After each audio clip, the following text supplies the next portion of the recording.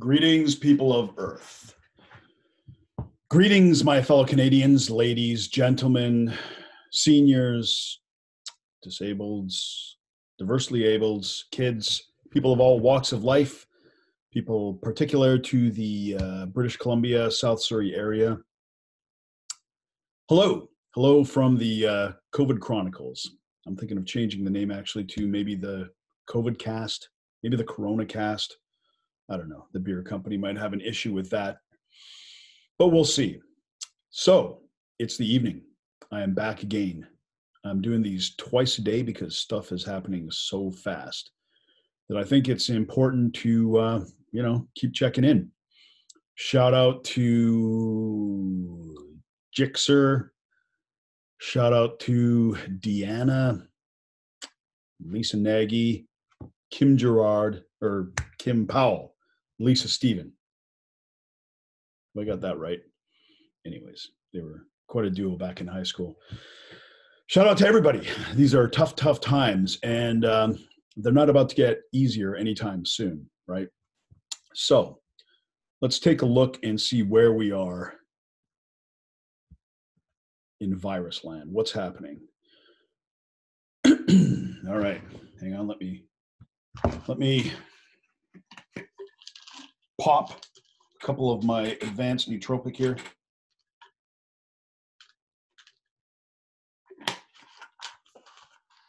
Picking 4 of these bad boys twice a day now. Keeps me sharp. Shout out to McDonald's for staying open. Can't say I've ever been a fan really of McDonald's, but their coffee isn't too bad, given the circumstances, right? So here we are. Okay. Coronavirus cases, 336,075 deaths, 14,613. And that's gone up by, this is the number that I'm really watching. I think the cases are going to skyrocket just because there's more testing done, right?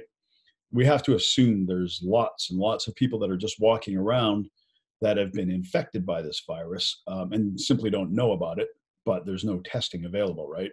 Like if I wanted to get tested now, I wouldn't even really know what to do. Would I just walk into the emergency and say, hey, I feel sick? Would I go see a general practitioner, a family doctor? I'm sure there's a hotline that will tell me all this stuff and ask me my symptoms and those sorts of things, but I don't know. So let's see where we are at with separate countries here.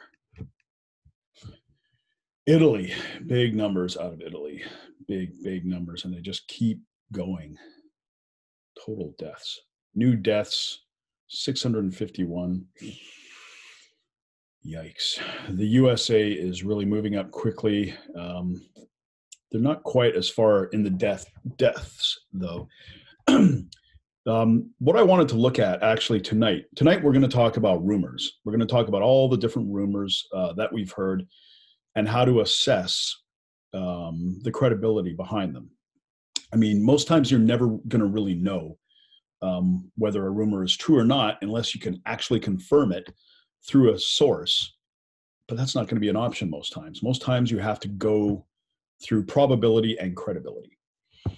So one of the rumors, I got about 10 rumors here, and I'll get to one of them first because it's probably, is it a rumor or it's not so much a rumor, but it has been the case up until now. And that's that this virus only affects older people.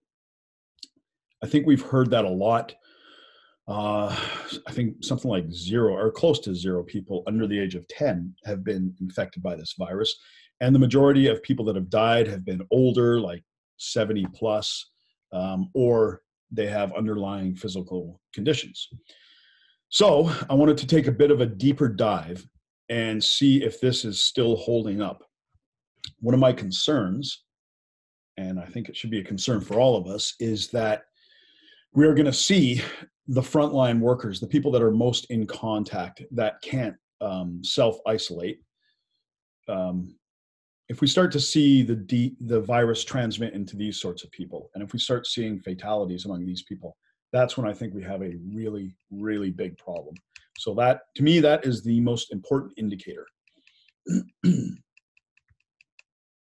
Because, you know, somebody like that, that's, you know, if grocery store workers, younger people, healthcare workers, you know, if they're young and they have a good immune system, and they just shake this off like it's a common cold and they're able to keep working, I think that's really going to do a lot to alleviate people's concerns and to just kind of make things manageable. So these are the daily deaths. And if we scroll down on this page, we get to some details among the deaths. Okay, in Italy, we had 651 new deaths. Italy is the place to watch. A 15% decline in new cases and an 18% decline in new deaths. That's very good news. Let's see if that is this day is an outlier or a trend. So we'll be watching that as well. If we see consecutive days where the death rate is declining, then we can assume that that's a trend, and we can assume that the measures are working. Among the deaths, a 34-year-old man in Rome with no existing health conditions. He died after being hospitalized for 4 days in sub-intensive care. He had developed a fever after returning from Barcelona, Spain. Okay, so that's not good. That's one person, one healthy man that's died. We expect to see the first effects of the stringent lockdown measures adopted on March 11th after about 2 to 3 weeks. So 21 days would be March 32nd. Wait a minute, there's no March 32nd. Hey, what's going on here? Oh, okay. So April 2nd. So by the end of April 2nd, that'll be the end of this week, I believe. Today is March 22nd. Okay, just into next week.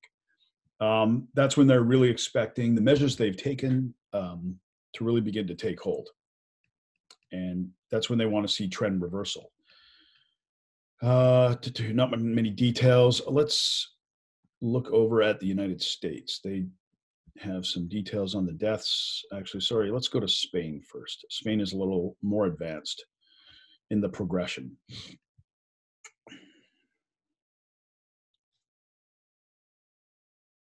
Yeah, every graph you look at on this is just hockey stick all the way, right? March 22nd, 375 new deaths. Is there any details on the deaths? A 37-year-old Spanish civil guard with no underlying health conditions has died of coronavirus yesterday. He had been admitted to the Quirón Hospital in Alcorcón, Madrid for several days before being admitted to ICU a few days ago. Okay, so you know what? Let's check the United States, then let's determine if we are seeing a pattern here.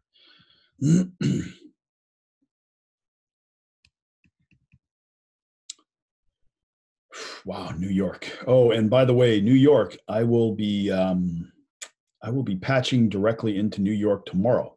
My sister lives, where does she live? I think she lives in Brooklyn. She lives close to the heart of the epidemic in New York, and I'm going to be talking to her and asking her what life is like under lockdown, because I'm pretty sure the rest of us will be experiencing that soon. So let's go through our American brothers and sisters and get some details on how they are being affected by this once they have the virus. Okay. 114 new deaths in the United States.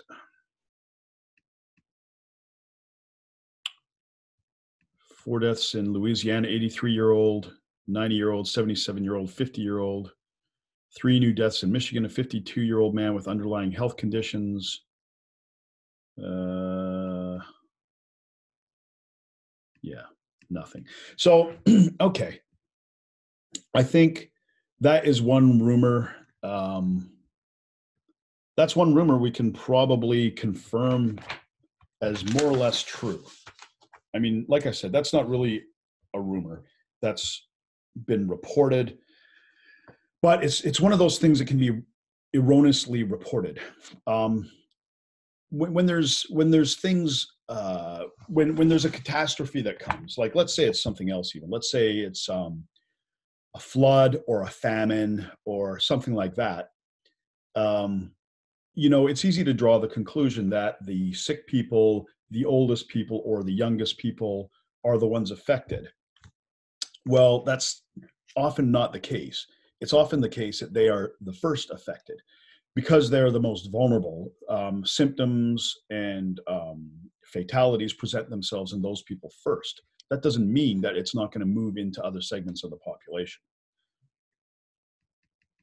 especially as people's immune systems become compromised, et cetera, right? And it may just take longer. It may take longer to take effect in people, or they may catch it twice. If it mutates the second time around, they could get a much stronger, version of it, right? Iceland is a place I'm really concerned of. They've only had one death so far, though, so that's really good news. But for a country that small to have 568 cases, that is really alarming. So let's close off this. Let's take a look at British Columbia, our home province here. Take a look at all of Canada. Don't feel neglected. If you're in Ontario or Quebec, if you're in Quebec and you understand English, hey, keep watching. I won't neglect you.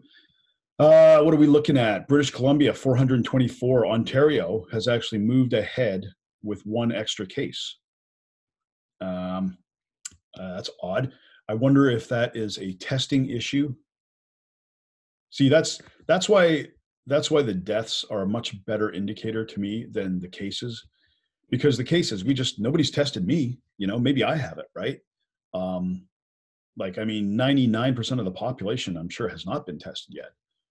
And until that comes out, we're really not going to know what's happening, right? How many people are just sick or think that they have a regular cold or a flu or just have some symptoms, or just enough that they feel a little bit off, but it's still enough to carry it and potentially kill someone else, right?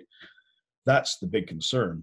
And so the cases, while it is a marker of some sorts, because we can see it escalating and we can see that it is in fact present and growing, the information can be a little bit misleading. But we are up to 1,430 cases overall. 20 people have died, 18 have recovered. And that's another interesting thing. The recovered, that's a statistic you don't see a whole lot of, and it's very low. Like 20 people have already died and only 18 have recovered.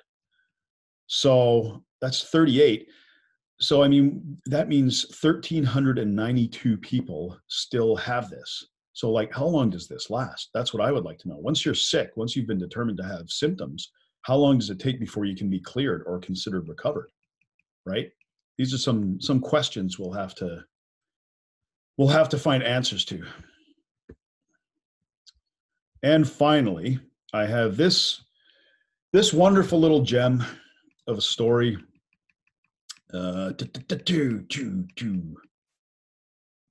So a family has been fined after selling medical masks in Port Coquitlam at steep prices. So what can you really say about this? I mean, I thought hoarding and selling toilet paper was bad, and it is bad. That's a real kind of douchebag move. I'm gonna grab all this stuff, then I'm gonna charge you more. Ha ha ha ha! This epidemic, I'm gonna get rich. But I mean, that's one thing. But taking medical masks and selling them, like, holy shit, this is sociopathic. This is people that just don't give a fuck, right? Like, I mean, if you're going to take medical masks and, yeah, $20 each. What can you say? Anyways, they've been fined. I don't think fining is enough for this kind of thing. I think people should be severely penalized. I mean, you're fucking trying to make money off things that could say, like, what if somebody has to care for a sick father or a sick mother, right? Or a relative,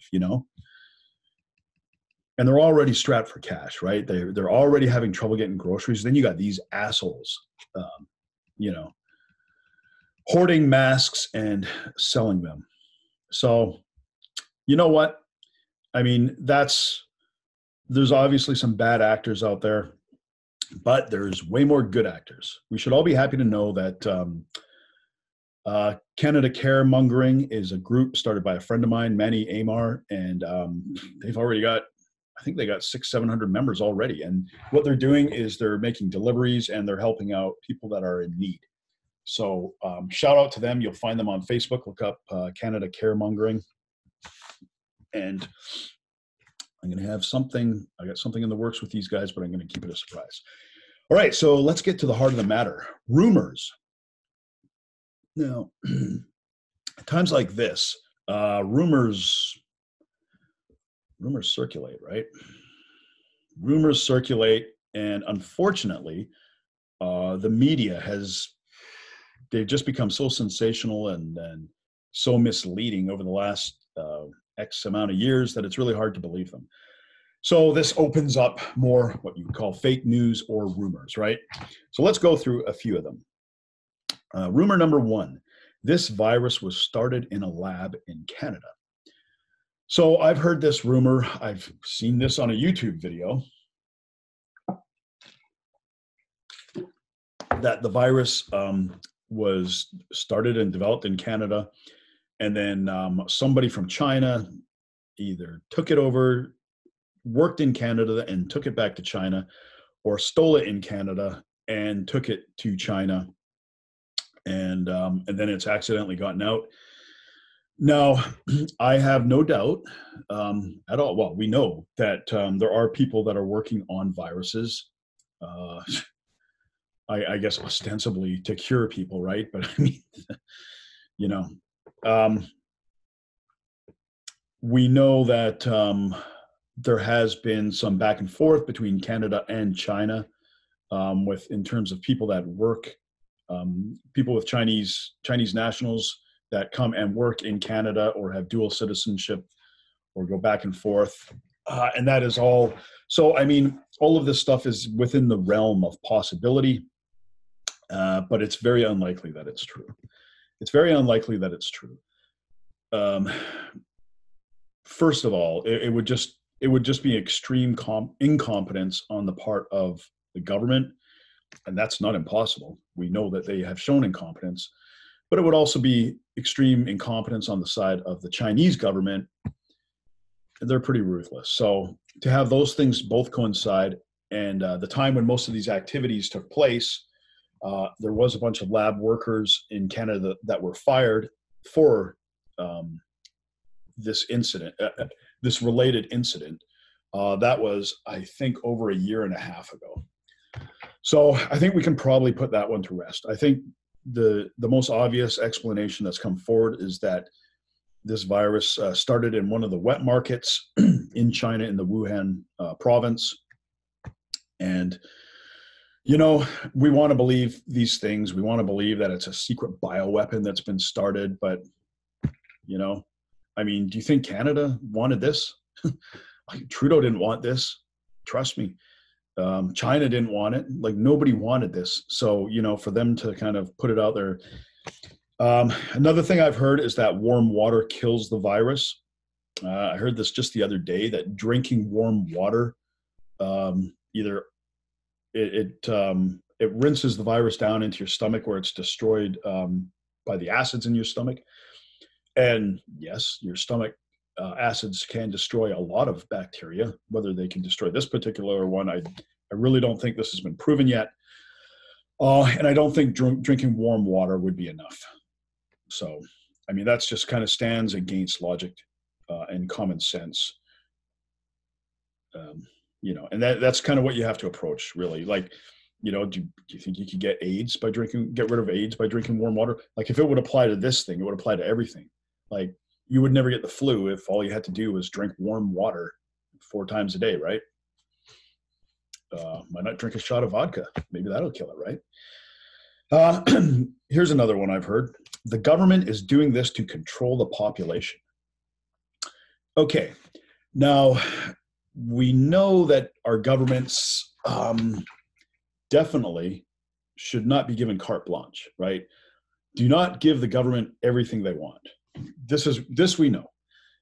We know that the government has made bad decisions in the past, right? We can look at reservation schools. We can look at wars that they've gotten us into. Uh, I don't know, people that have been jailed wrongly. Like there's a whole list of stuff that our government has to. It doesn't matter whether it's a conservative government, liberal government, Republican government, Democrat government, Labor government, whatever. The people in power, they often tend to abuse that power, right? I think that's just human nature. So these sorts of things are possible. But I think this would be more of a situation of the government taking advantage of a situation in order to control the population and then maintain those controls. They really don't have the competence or the capability to execute something like this to this degree that would hurt them as much, right? Like, I mean, this could cost the Trump presidency. This could cost him his presidency. This could cost Trudeau his presidency, although he's pretty early on in his term, so he'll probably survive this. But there was big mistakes made, right? And you know, these things that they're doing, like cutting off the borders, shutting down the economy, that doesn't help them. It's not going to help any of them. So this is bad news for them as much as it is for the rest of us. Will they be opportunistic and use this as an opportunity to install permanent controls or whatever? Yeah, that's a possibility. But them orchestrating this just to control the population, I don't think so. The fascists are trying to kill old and sick people. Again, that would presume that there is somebody, some evil genius in a lab that's creating this stuff and is so good at it and dispersing it. And I mean, none of this stuff is impossible. But it's obviously, it's a lot harder than we think, right? I mean, you know, it's just so random and indiscriminate, like it's affecting every place. And I mean, this would really be a sociopathic person or group of people. Like one person could not pull this off on their own. They would need a team. That's the thing. Creating bioweapons, like, again, I'm no expert. I'm not a doctor. I'm not a medical practitioner. I'm not even a chiropractor. I don't play one on YouTube. I'm just an idiot. Don't take my advice. You know, this is for entertainment only. But I don't think it's easy to develop bioweapons in your basement. Like, I think you need a lot of support. First of all, there's probably only a handful of people within any country that could do that. They would need a lot of finance. They would need a lot of time. You know, there would be a big trail.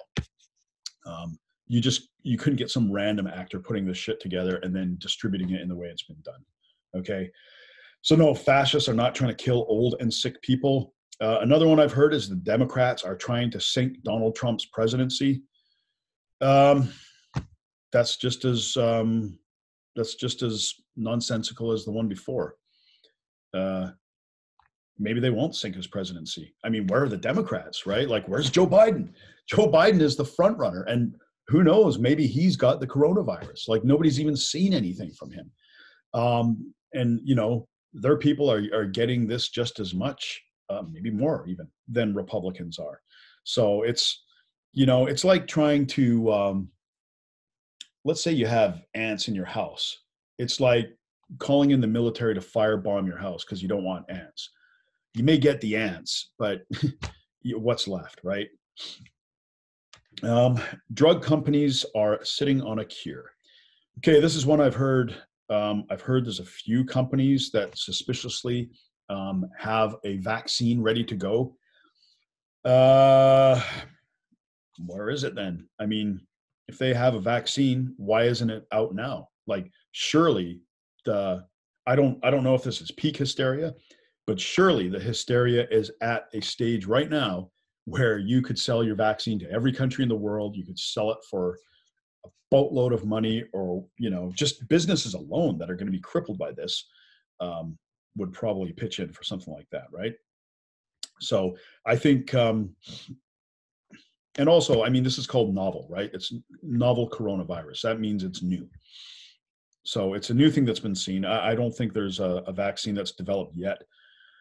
I hope there isn't a vaccine going forward for this shit, man. I hope it's really just a cure, or it's just something that's in and out. Although that seems unlikely at this point. I think we're all going to be dealing with this forever. But number 7, the media are overhyping this. I don't know if that's the case. I mean, well, okay. Um, the media is really hyping this. Are they overhyping it? Well, if you look at numbers in a historical context, then I think the answer would probably be yes. They are overhyping it. If you look at other pandemics in the past, I think in 1957. Let me look this up here real quick. 1957 U.S. flu pandemic.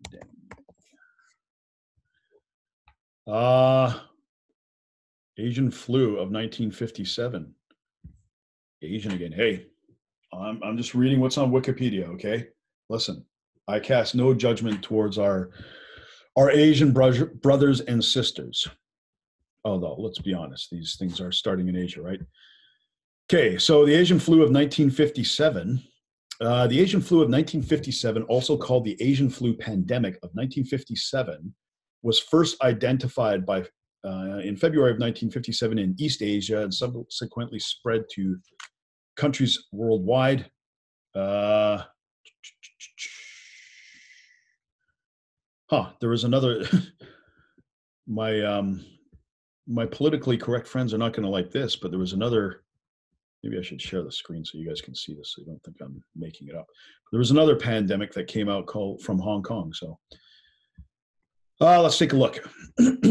Okay. The Asian flu, there's a Hong Kong flu pandemic. We'll check that one out. The Asian flu outbreak caused an estimated 1 to 2 million deaths worldwide and is generally considered to have been the least severe of the three influenza pandemics of the 20th century. Okay, so 1 to 2 million deaths worldwide. That's a lot. What are we at now? We're at 14,000, right? So to put this in perspective, the population of the Earth right now is just about 8 billion.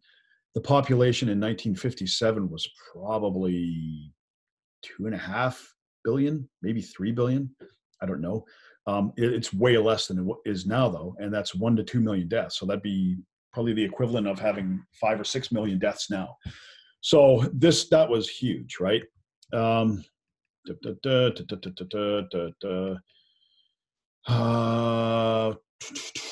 Okay, by December, November of 1957, the upsurge in cases was a result of a second pandemic wave of illness that struck the Northern Hemisphere in 1957. At that time, the pandemic was already widespread in the United Kingdom.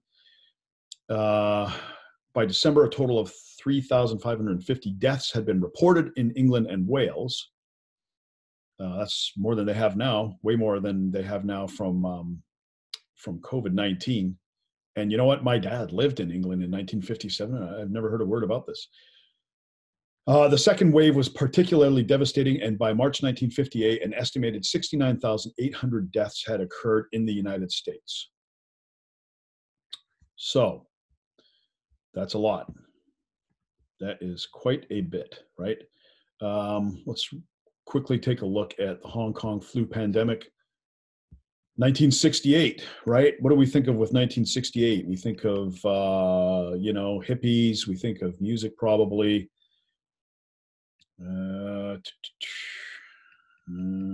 This started in Hong Kong. And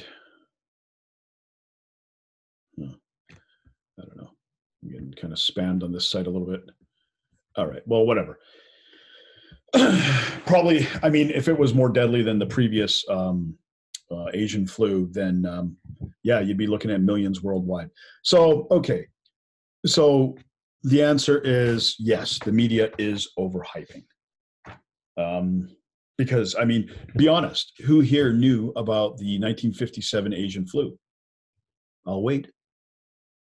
I didn't think so. Who here has heard of the 1968 Hong Kong flu? Crickets again, right? None of us knew about this because it wasn't blown up to these incredible proportions, right? The only one we've ever heard of is the Spanish flu. And I mean, that one was like pandemic times 10, right? That killed, I think it was 20 to 40 million people, something like that, right? And it was right on the heels of World War I. So So yes, the media is overhyping it. And interestingly, both those pandemics, I don't think there's any closure of the economy. Old people affected. We already answered that one. Americans started this virus and sent it to China. Uh, that's ridiculous. Again, I mean, if they did, why would they not close flights from China? You know, why would they wait? I mean, didn't Donald Trump in 2016 run as the close the borders guy? Wasn't he the guy that was going to shut down the borders? Hmm. See, he didn't want to disrupt the money flow, right? And so he kept them open. You know, same Trudeau kept them open too for, you know, virtue signaling. I'm not racist. And both of them, you know, have they forced the rest of us to pay a price for that. But I mean, the fact that, you know, Americans started it and then it's come back and now it's about to do in his presidency, that's another ridiculous one. The last one is that we are going to transition to UBI after this. If you don't know what UBI is, that stands for Universal Basic Income. And I think, you know what, I mean, there's a possibility that that could come in as a temporary measure. Whether it would be permanent, I don't know. I think there's a lot of other problems that come out with something like that, which, you know, this would be a whole other video. But maybe I'll do a video on UBI and the pluses and negatives, right? It does sound attractive, right? Don't we all want $1,000 a month? Of course, right? But anyways, that's it for now. I will cut it short. Those are the rumors. A lot of these times, you know what? We like to look for these elaborate explanations. And a lot of times the most simple explanation is the correct one. I think there's a law behind that. What is it? I can't remember. Anyways, I will see you guys later. Tomorrow evening, we are going to be talking to somebody in New York, living under the lockdown. Her name is Angie. I know her well. We're going to find out what life is like in a lockdown, okay? This will be a must listen because we all better get used to it because it's coming here. It's coming quick, okay? I will see you guys later. Stay safe. Let me know if you have questions. And remember, we're all in this together. We'll get out of it together.